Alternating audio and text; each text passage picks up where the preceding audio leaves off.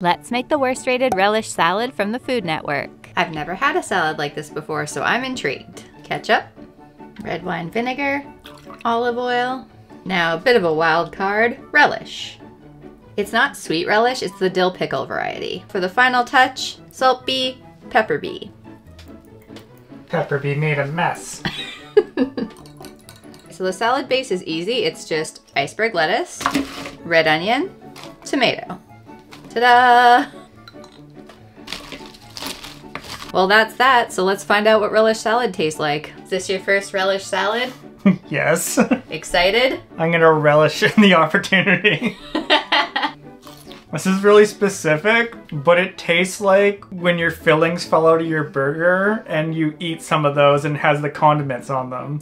Oh yeah, that's kind of what I thought with the relish and the ketchup. Yeah, it's like a burger salad.